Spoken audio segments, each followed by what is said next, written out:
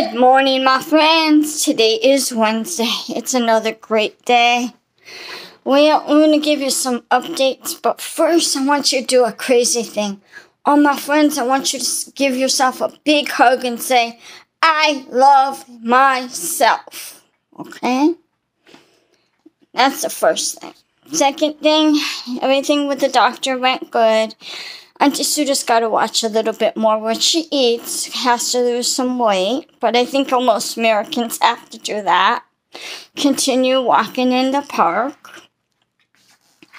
Other doctor we talked with, she sent me some, and she goes, slow down. I go, no, you don't get it. I'm an overachiever.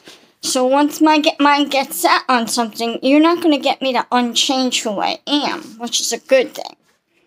I believe everybody has potential if they want to grow and do things. But people can guide you, but still everything's up to you. Losing the weight, walking in the park, not giving a crap about what other people think about you, and that's the hardest one. A lot of people feel like if they, or themselves, other people ain't gonna like them.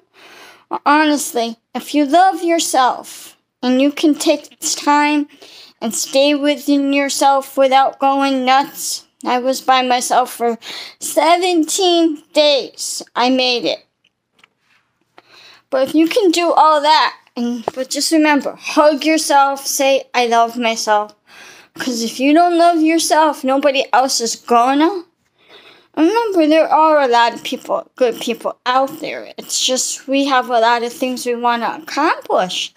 So God's going to really have to put that person in our face and let them do the first move, because sometimes Auntie Sue get tired.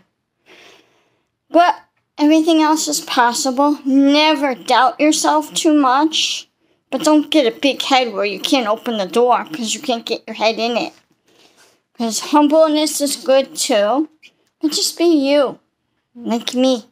I'm finding being me is great. And I love me, and I love you, my friends. I will talk to you tomorrow.